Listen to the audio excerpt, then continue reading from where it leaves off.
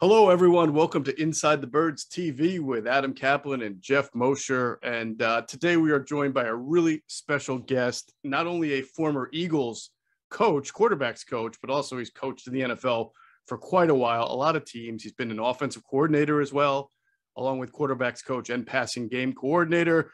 So we've got a lot of questions for our guests, and that is Coach Jon DeFilippo, who was a big part of the coaching staff of the 2017 Philadelphia Eagles that won its first and only Super Bowl. So, Jon, welcome to the show. Really appreciate having you on.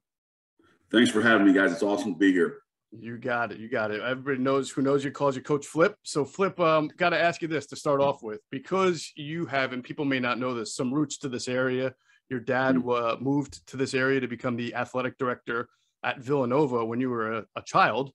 So you have roots to this area, and you get to be a big part of the coaching staff of the only Eagles team that won a Super Bowl. So knowing what this area was like and how long these fans waited for a Super Bowl, what was it like for you to kind of have roots to this area, to be a part of that coaching staff and that team?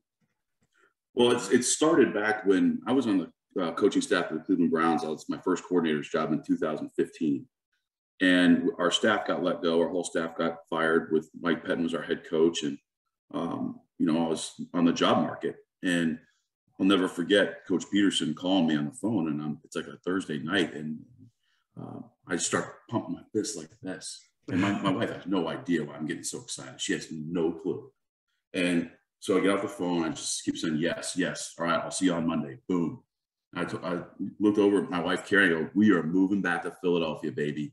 And I just couldn't have been happier. So it started there. That's where the deep-rooted Philadelphia ties are inside you, just burn inside you, because the passion of the town. It's such a great sports town. It's such a great food town. Little things like, I like history. So you're 3 hours from DC. You're close to New York City. The location of Philadelphia itself is just really a lot of fun and a great place to be. But getting back to that year, the first time you walk in that building, you're like, man, oh, this is awesome. And you see road signs that you recognize in high school, and you see Villanova basketball on TV. Then, no offense, but other people than me, their last name isn't a vowel.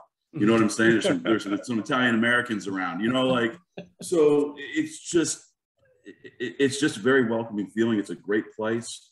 It came to like a head when we had the Super Bowl parade, and I had a bunch of my high school buddies texting me being like, hey, I'm going to be on this corner. Can you wave to my family? I'd had 4 or 5 or 6 text messages of guys that I've been kept in contact with. I graduated high school in 96.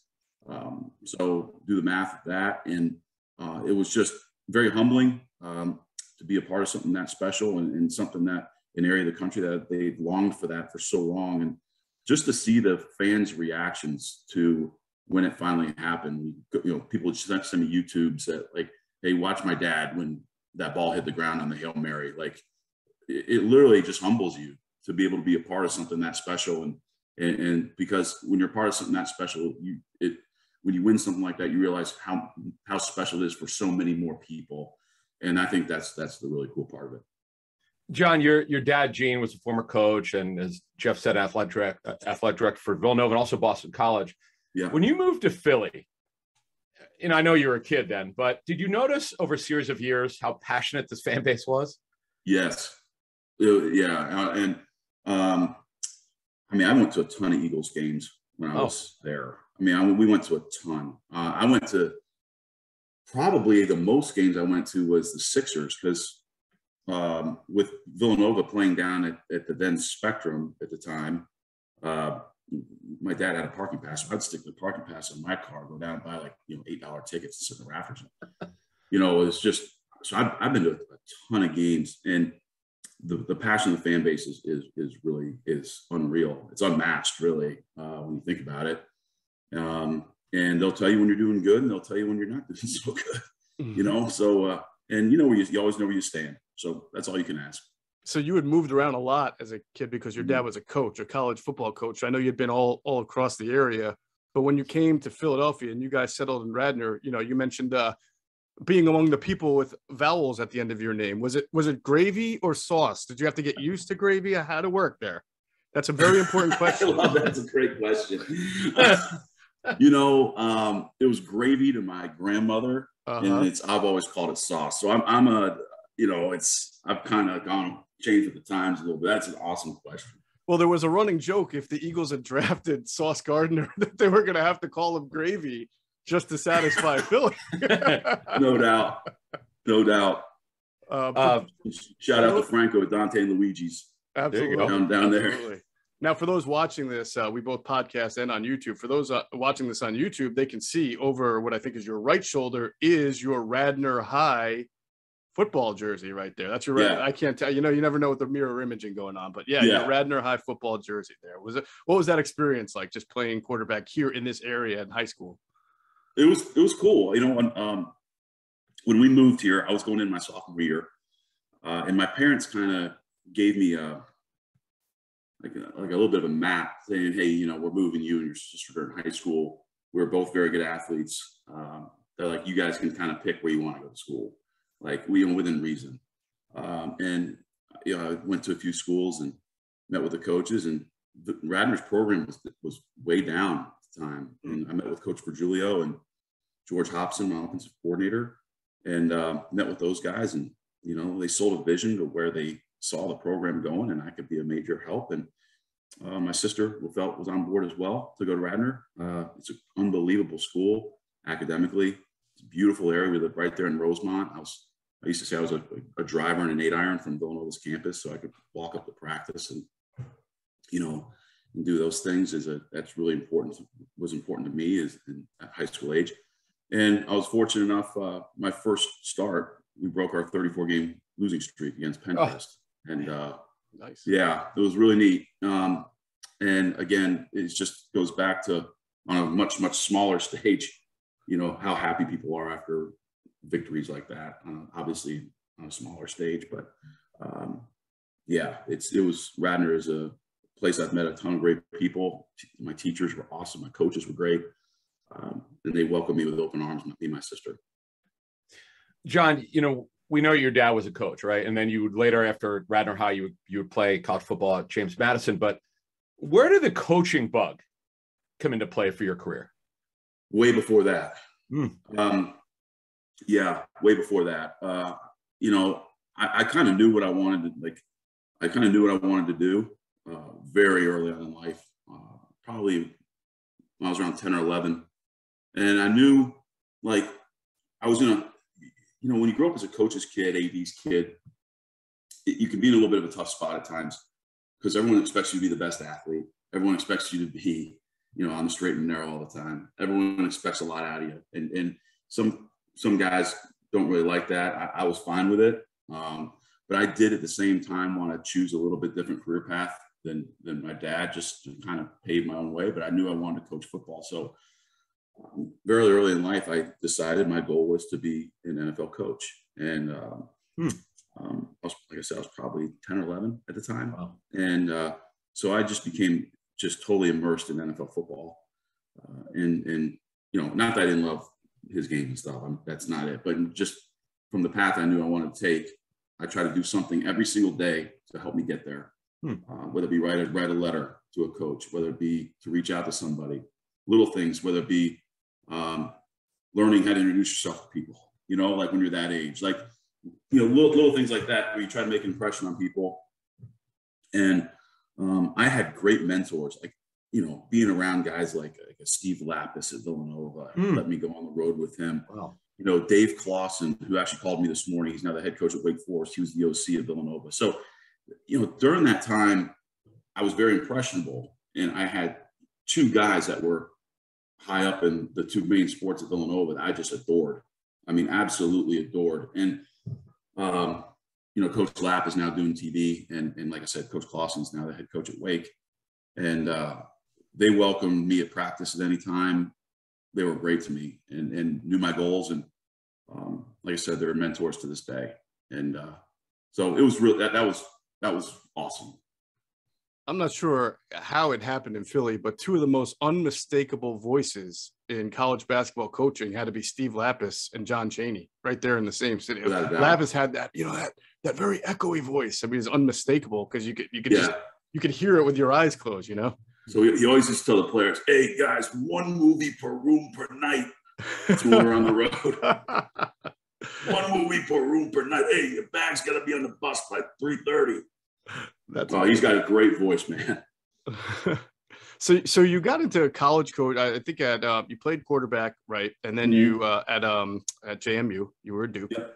But then as a coach, you started off at Fordham, and then you went to Notre Dame, and then back to the Columbia there. So you've been at like small schools, big schools. You've coached with some pretty decorated coaches. While you were a college coach and learning the art of coaching in general, what did you take, and who did you take it mostly from? Well, going back to our last question, the guy who gave me my first job was Coach Clausen. So he left Villanova to go be the head coach at Fordham. And then I was there for 9 months. I was there for 1 season, and he turned that program around like he's turned around every program he's been at, and then left there to go to Richmond. But working with him and him being in the quarterback meeting room with him every day, he was amazing, and just learning the nuances of his offense. And really working with Coach Clausen taught me that, you know, he was very flexible in terms of changing things, but at the end of the day, he still had his core beliefs, which he believed in.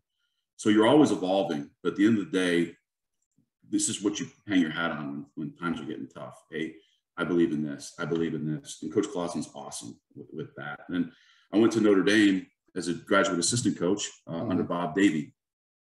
And working with Coach Davie, it really taught me work ethic and detail. I mean, because he was big, and I talk about this a lot, he was big on coaching coaches. He would maybe not do it in the most PC way all the time. And that's okay. and that's okay. Every person has their way of going about things. And I've just got a ton of respect for Coach Davie. That is not an easy job, man, being the head coach at Notre Dame. That is not an easy job. We could have a 2-hour podcast on that, on why that's such a great place and why it's such a hard job and everything in between.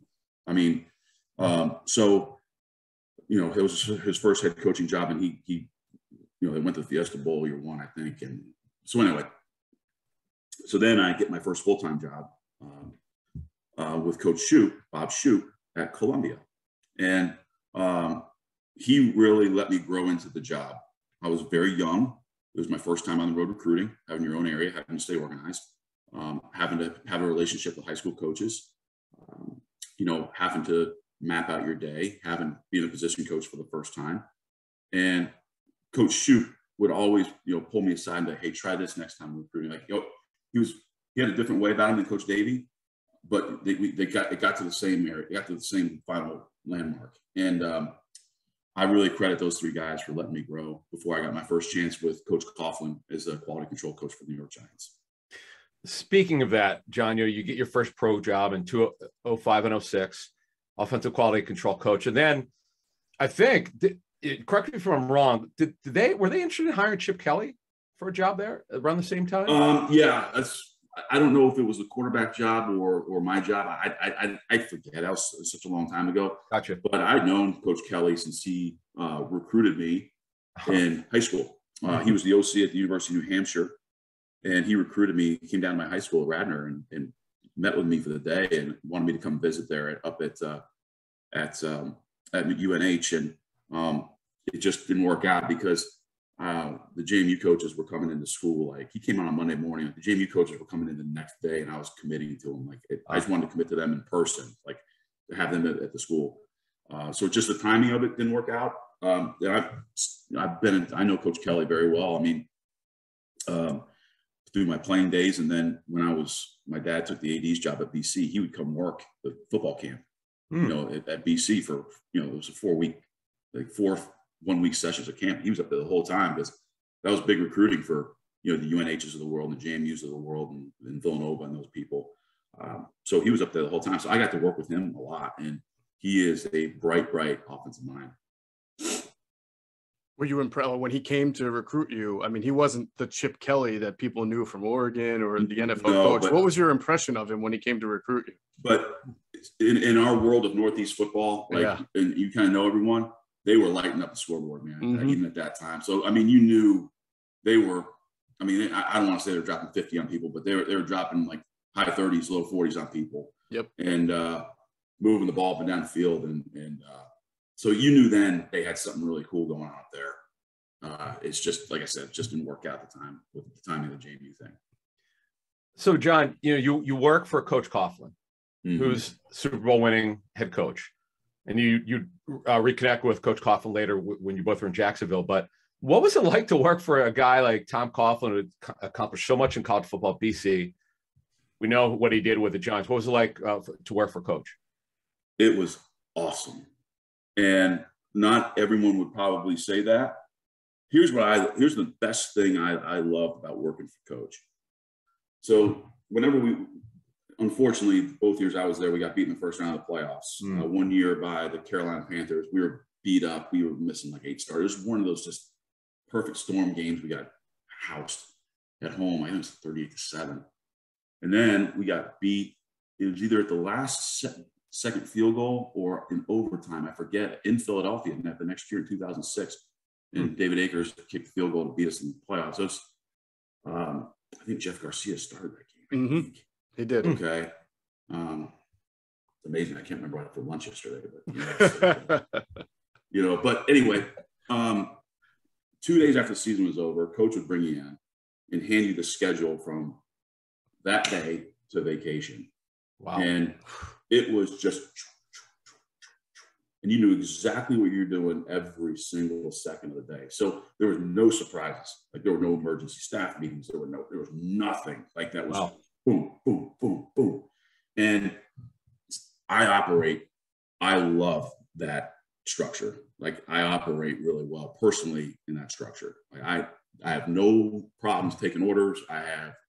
You tell me to do something, I'm going to do it. Cool. No questions asked. Like, hey, do I agree with everything that we're doing? Probably not, but I agree with most of it. And that's my job. You told me to do something, I'm going to do it. So I operated really well in that environment. And it just so happened I got my first quarterback job with the Raiders. And that's the only reason I left. I mean, Coach was pretty mad at me when I left. Like he and I didn't talk for a few years. Like he was pretty mad at me. Wow. Yeah. And, I get it. He spent a lot of time with me and felt like I was, I worked hard for him. And so I get where he was coming from. And we've since, obviously talked it out. And,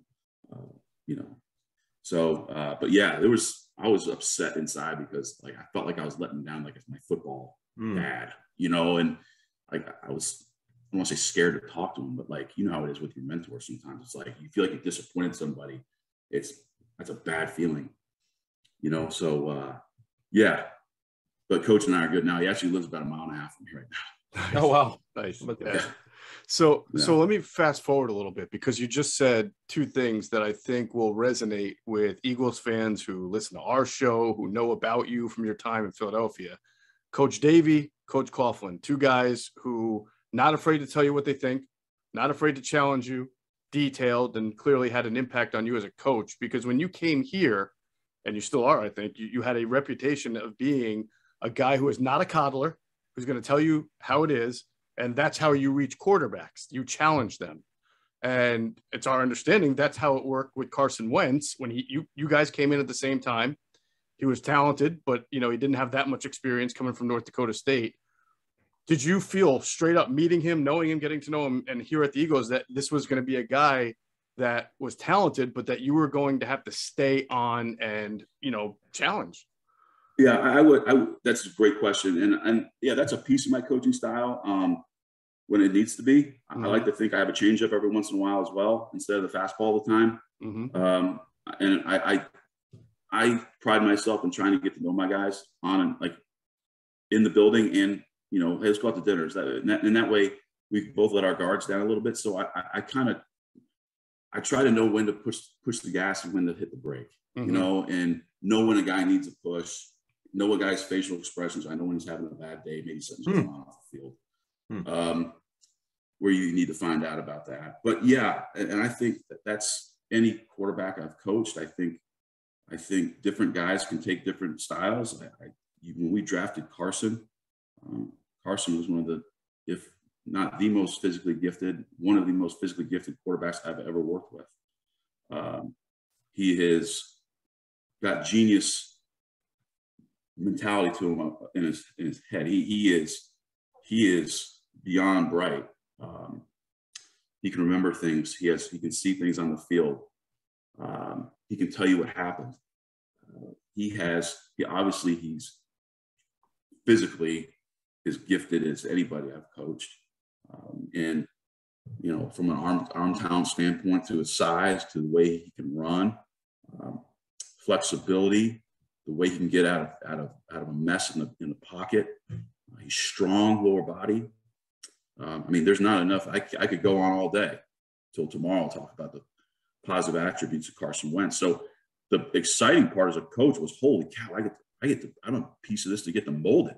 And let's make sure we get this done the right way and not waste this opportunity, because you don't have that opportunity a lot to coach these guys. There's just not enough of them out there. And, you know, the combination of, you know, obviously Coach Pederson being the head coach and Coach Wright being the OC, I answered to those guys. So again, if they wanted something done, that got done. If, you know, Frank came to me and said, hey, Carson needs to work on intermediate throws to his left, the first two things we were doing in practice the next day was something to work on intermediate throws to the left.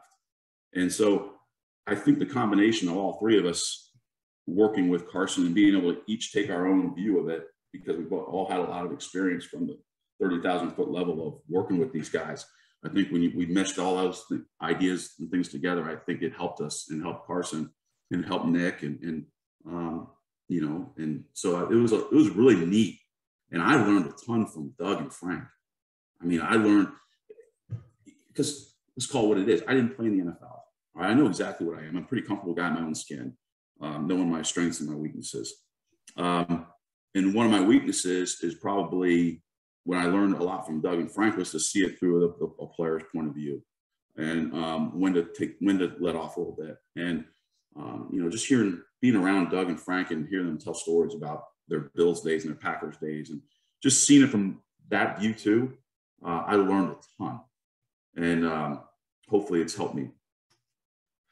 John, Sorry about that long-winded answer. I hope I answered your question. No, it's a great answer. Got it. That's good. In fact, I want to sort of push that forward a little bit. One of the other quarterbacks you worked with in 2017 was Nate Sudfeld. And I remember going to a game. It might have been in like October, right? And I saw you warming him up. Now, he was a third-string quarterback. It wasn't for 10 minutes. It might have been an hour. Maybe been longer than that. You would know better than I. I'd not seen that before. Did you ever apply that with another like backup quarterback or quarterback earlier in your career? You know, I started doing that when I was in Oakland.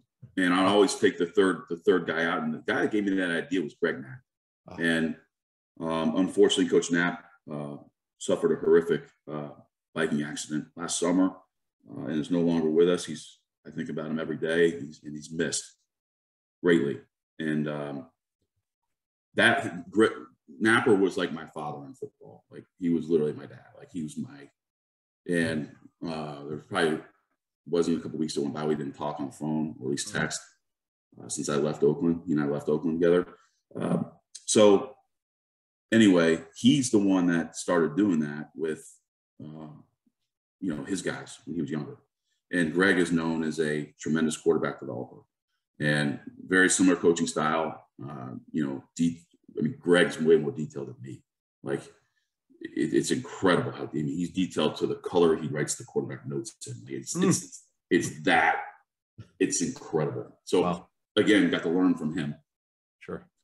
And so again, coaching your coaches, every week he'd make me on Thursday afternoon. I'd have a sheet and I'd say, hey, Greg, here's what we're doing pre-game. We go 3 hours before the game, before anyone's out there. This is what we're working on this week. And so when I got to Philadelphia, I saw again Nate, who has a ton of talent, and you're like, man, this is going to be fun. This dude's a warrior too. Like, this dude wants to work. Like, this dude, like, we're in LA, okay? We're in LA playing the Rams. The night we clinched in 2017, the night we clinched the NFC East, and the night Carson went down. It's probably 80 degrees out there, 85 degrees. It's a hot day in LA. And so Nate and I are out there 3 hours before the game, like always. And he starts turning like beet red in the face. right? And like his eyes sweating profuse. And this is like 40 minutes in. His eyes start like doing something weird. And I'm like, all right, bro, that's it. We're done. Go in. He's like, he literally almost want to fight me. Like, he's like, I'm not going in. We have 20 minutes to go. I was like, dude, go inside. I literally had to like grab him by the back of the neck, like walk him in, make sure he put like a cold towel on, because that's just the kind of dude he is. He wants to get better. And so I do the math. All right. So usually the backup quarterbacks they play in the preseason. So you don't do it in the preseason, but most of them, the third string doesn't play. So if you get an hour of individual time with your coach, excluding playoffs, so you make playoffs, that's 16 hours of individual time that you can't get back. And that's whenever, if I spent 16 hours on my golf swing, I'm going to have a better swing. I hope, So theoretically, that's the way I approached it with those guys and said, hey, by the end of the year, man, we're going to get 16 great hours of individual time, man. And the guys that really want to be developed love it. Most of the guys I've been fortunate that they want to do it.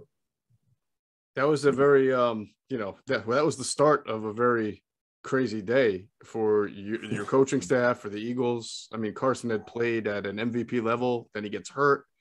Then the reality setting in that he's going to be out for the rest of the year. What was that like? We've heard so much about what was that like for the team, but not necessarily for the quarterback's coach of the team at the time. Yeah.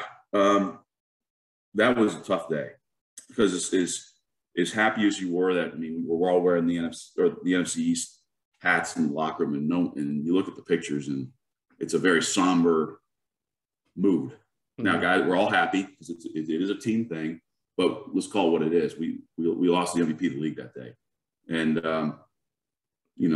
it was, we all felt bad for Carson, number one, because the amount of work he had put in and the amount of what he put into that team was obviously an MVP level.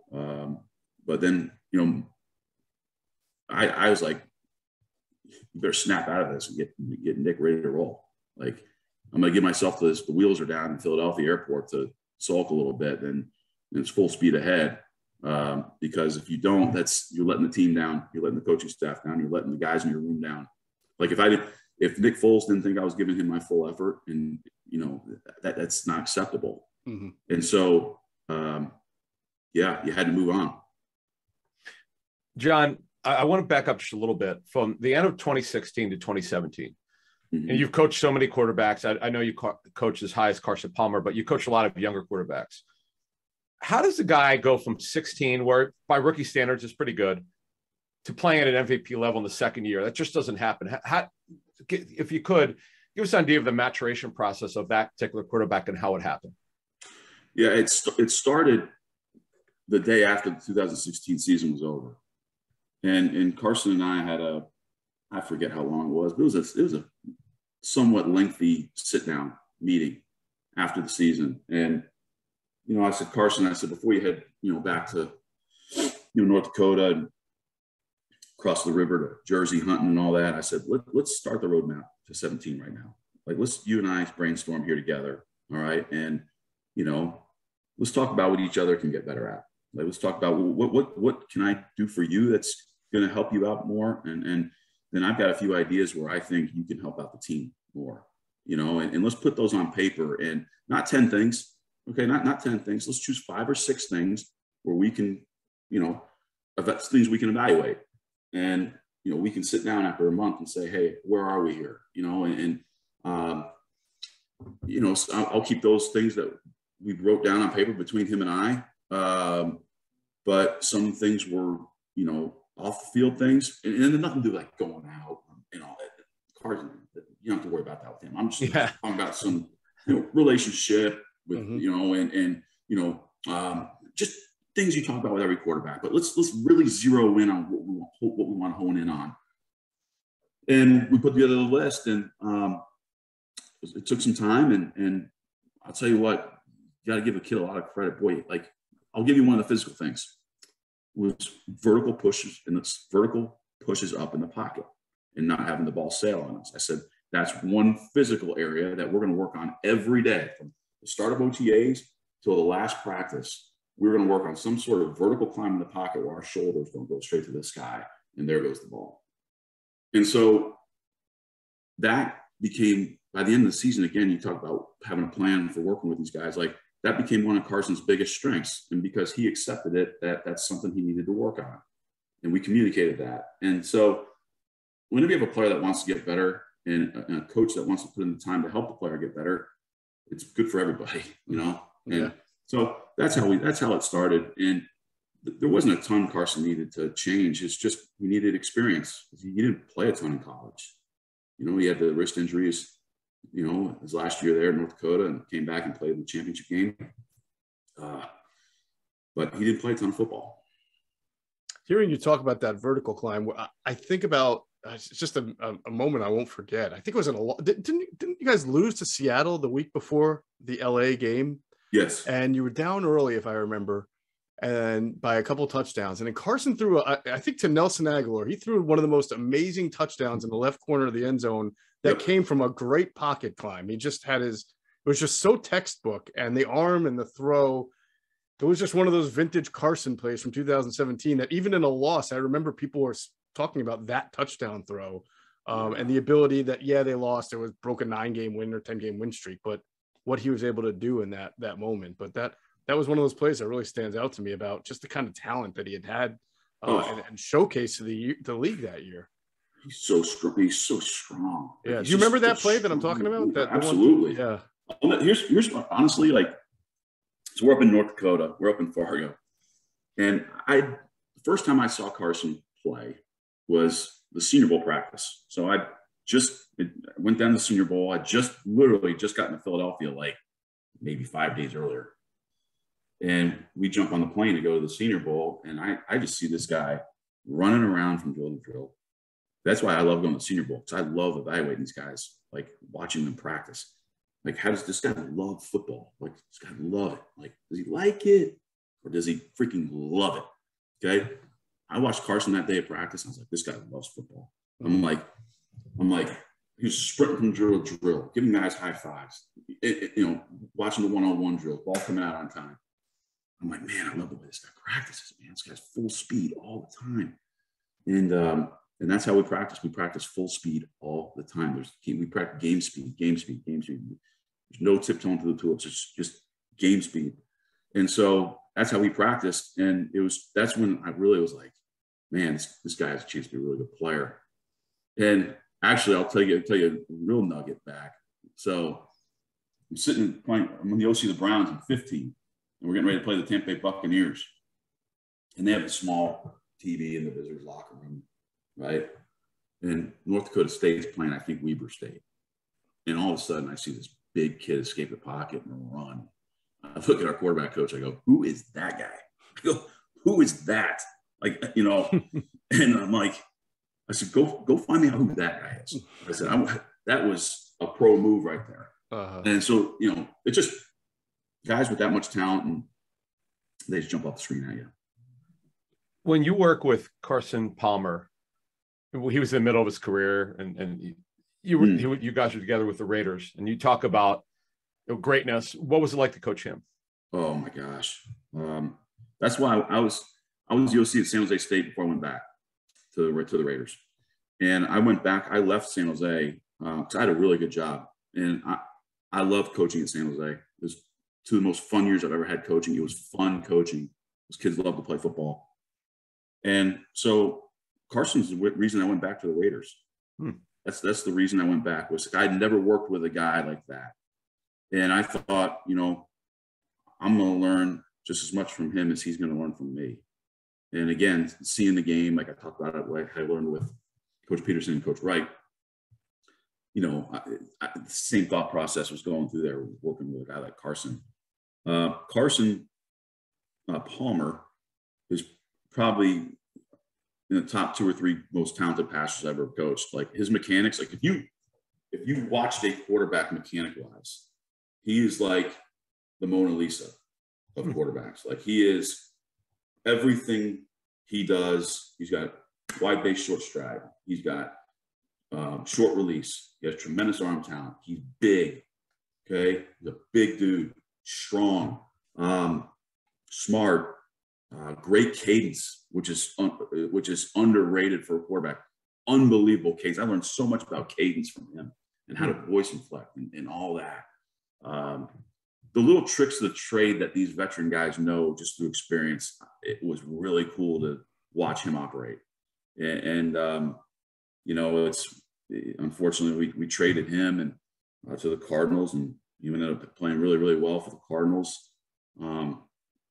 Carson, funnier than heck. I mean, he is a funny dude, fun to work with every day. So that was a really neat experience. Flip, you spent the last 2 years with the Chicago Bears. You were their quarterbacks coach, also their passing game coordinator. We know that the Bears were kind of going back and forth with a couple of quarterbacks with Mitch Trubisky. Then they draft, 3 different quarterbacks, right? There was Nick Foles, Mitch Trubisky, and of course, Justin Fields as Andy well. Yeah. Andy Dalton. Yep. Yeah. Oh, and Indy. That's right. 4. So 3 last year. Right. Oh, that's right. 3 in 1 year. My gosh. They all won a game. How about that? Let's rewind though, because the organization has been looking for its future quarterback here. I'm sure you wound up interviewing or scouting several quarterbacks over the last 2 years. Did Jalen Hurts come across your radar at all? Did you get to see him, scout him? What were your impressions of him? Uber competitive. Obviously, the athletic traits just jump off of tape at you when you watch him.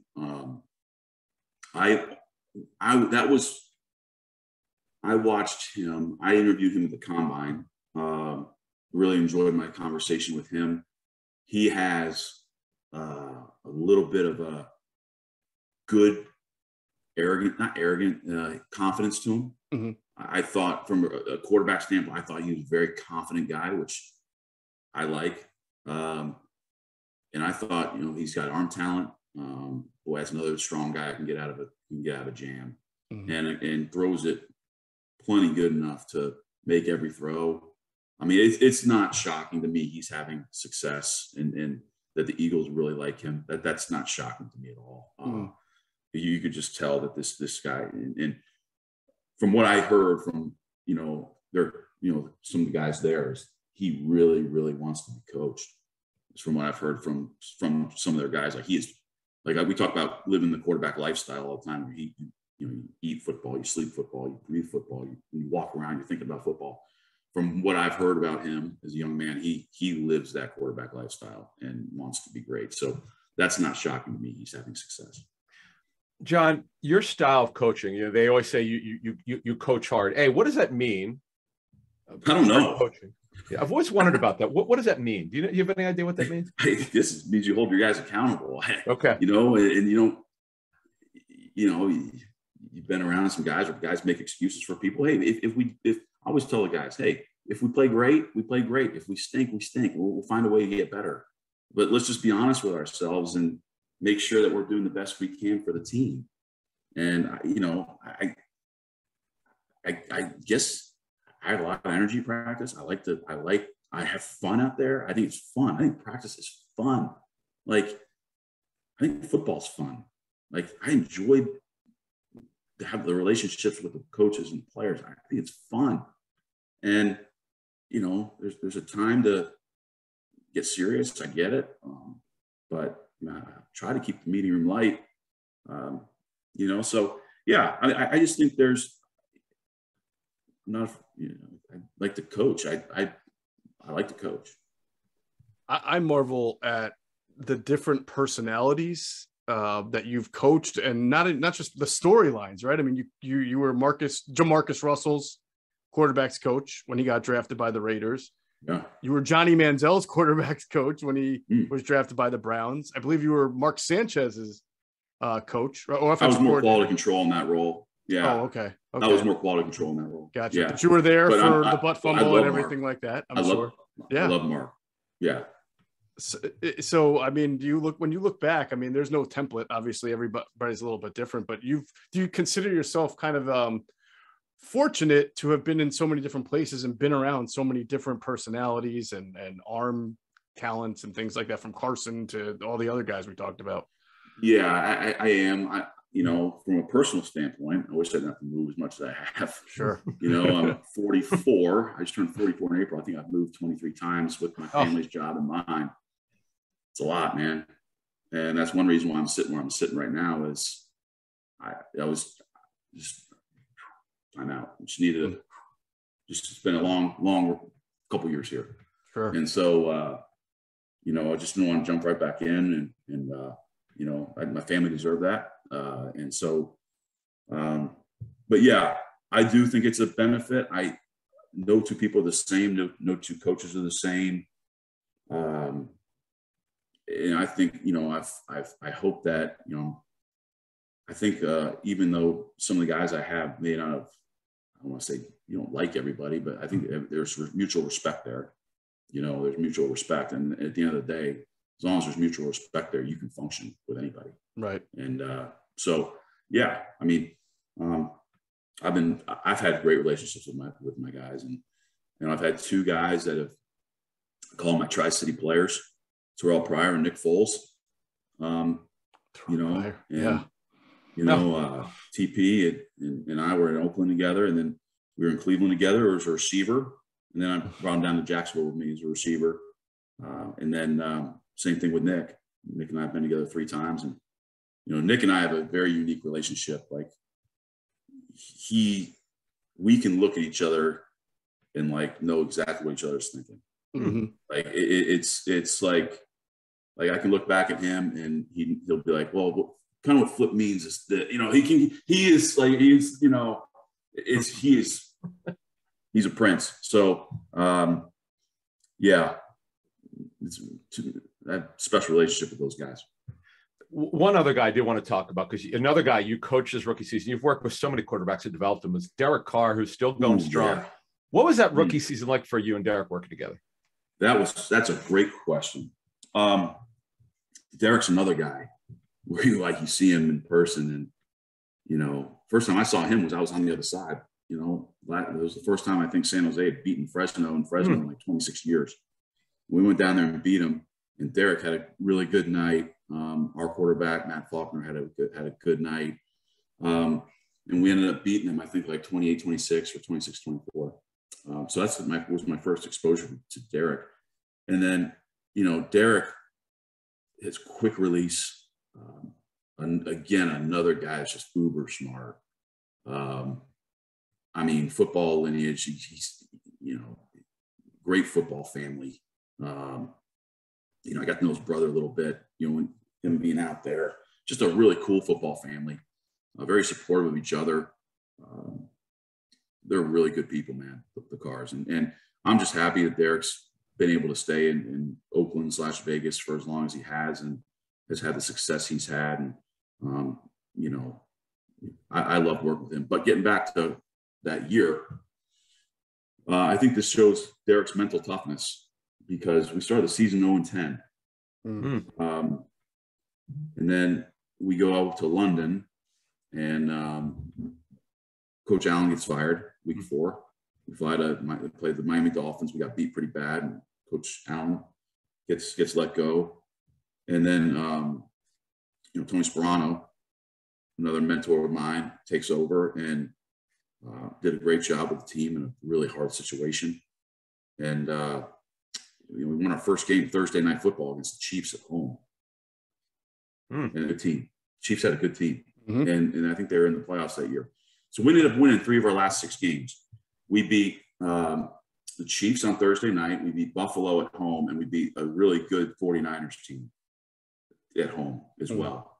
Mm-hmm. We got beat on the road in New England week 3 on a last-second touchdown by the Patriots. We were right in that game. So you could see the progression of Derek along the way, and that's where I use that story, Adam, for patience for these guys. You know, I think that's everyone wants the finished product right now, and you guys have asked great questions today, and I hope I've tried to explain to your listeners and viewers that this is a process, man. It's not these guys are not, most of them aren't NFL ready right away. And there's some stability there, and there's some patience there, you can have a really cool product. And the fact that we started the season 0-10, and Derek wins 3 of his last 6 games and plays well, I mean, the arrow was up with him, and he's done a great job out there. Real quick, getting back to your mentality, because Adam, we've talked about your ability to challenge people, also about being aggressive. When you aligned with Doug here in Philadelphia, I mean, Doug was probably one of the most aggressive coaches, not only the city, but the league has seen, as far as keeping the offense on the field in fourth down, going for two after a touchdown. Was that a natural fit for you? Did you learn a lot from Doug from that? Because I don't know if a lot of coaches really preached it the way Doug did in 2016 and 17. So I viewed myself as an aggressive play caller, and then I met Coach Pederson. And I was like, dang. I was like, I go, holy cow. Like I said, so I'm kind of like the new guy.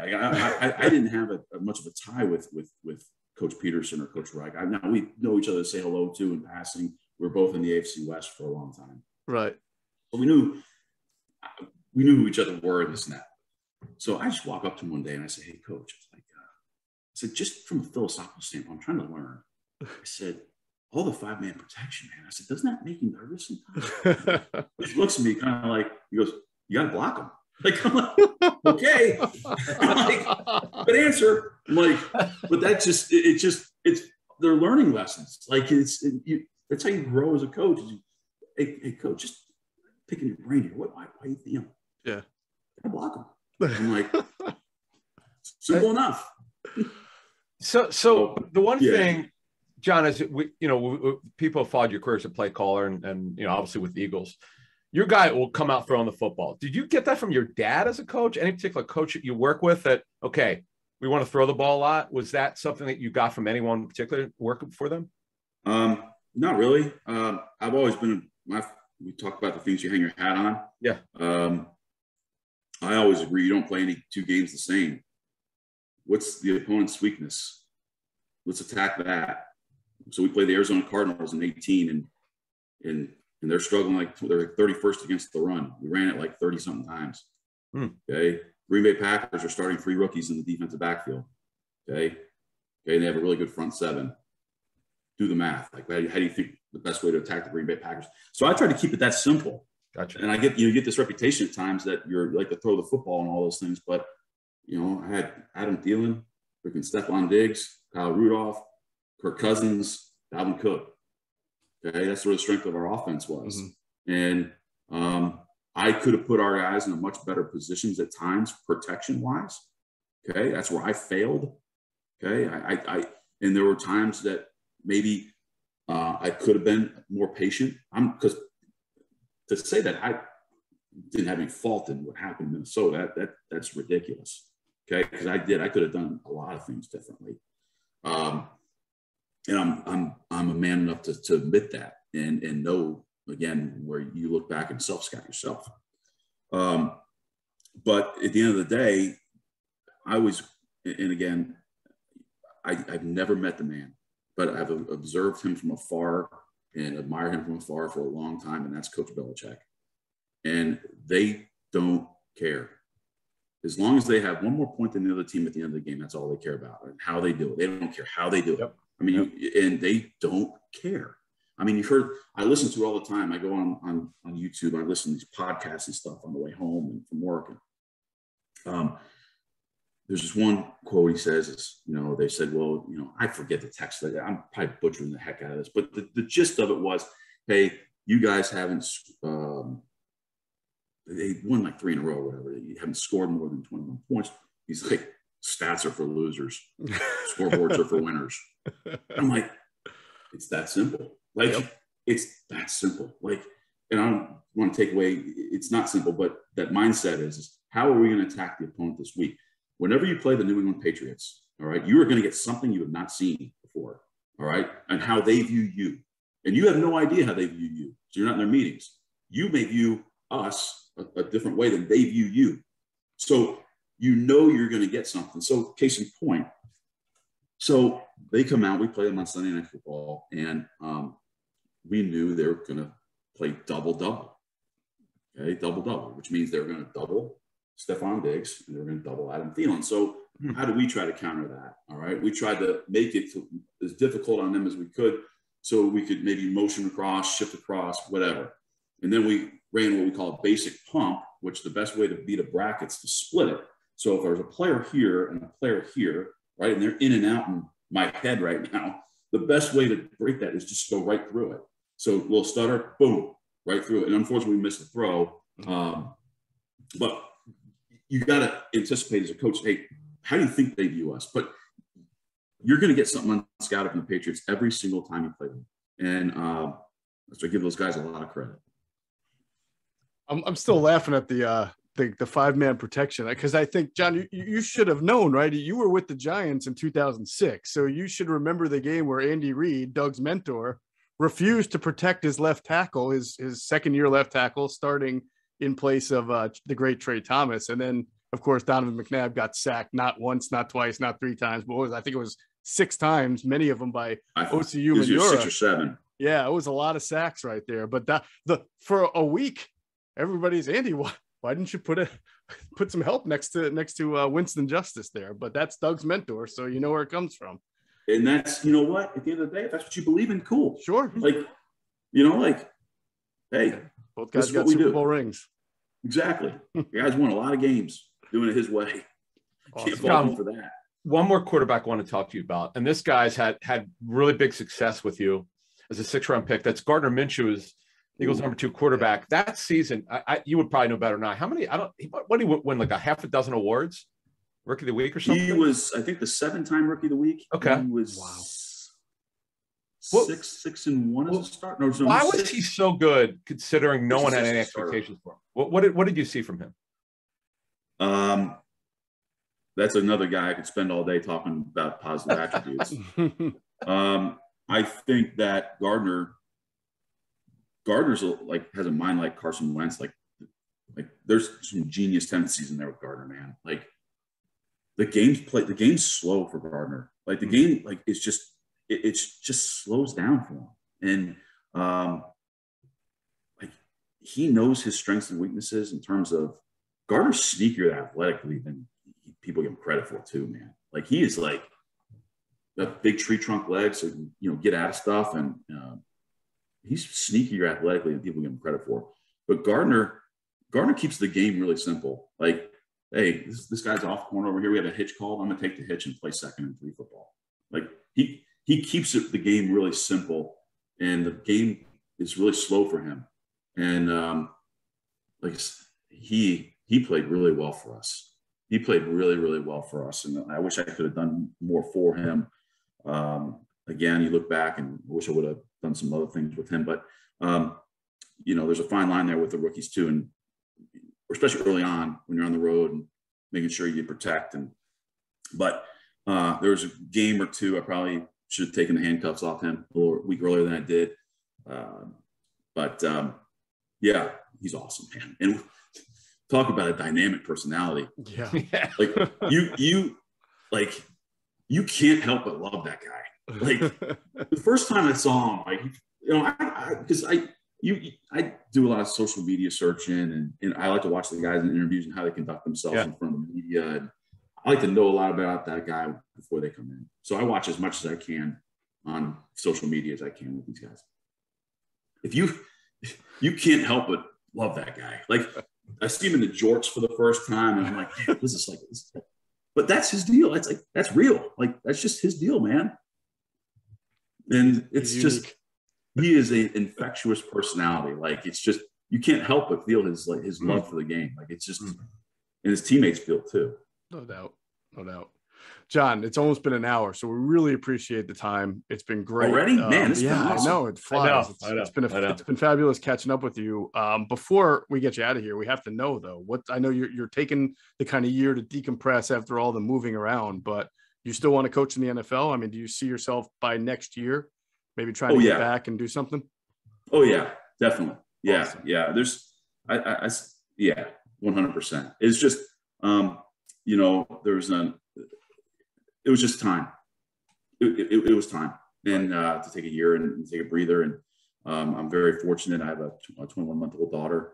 So my wife, about once a week, when I start I get that itch all the time. I'm like, man, I should be at the combine. I should be at the Senior Bowl. Yeah. My wife's like, when are you ever going to get this time again with us? Like, and you're still under contract with the Bears. When are you ever going to get this time again? And she's right. And so I'm very fortunate to have a supportive wife and daughter, and they're awesome. So being a dad and playing a lot of golf, that seems to be the year's agenda, right? Yeah. And you know what? There's one thing we had a Turtle Foundation. My team won it. And I'll be honest with you, I never in a million years would have thought that my name would be something next to first place in golf. So it tells you something right there. So I never thought my name would be associated with anything positive to do with golf. But we're grinding down here and trying to get better. Nice. There you go. All right. Well, again, thank you so much. It's been great catching up with you. I think Eagles fans are really going to love the trip down memory lane, 2016, and of course, 2017 Super Bowl, and just all the great personalities that you've been around the game, both as with coaches and players. It's been awesome to hear the insights and the memories. So thanks so much, and really appreciate the time. And best of luck. Thanks to all your listeners. Thanks to you guys for having me on. I appreciate it. City of Philadelphia, consider it home. Always a special place, and looking forward to getting back sometime soon. Excellent. For Jon DeFilippo and Adam Caplan, I'm Geoff Mosher. You've been watching Inside the Birds TV.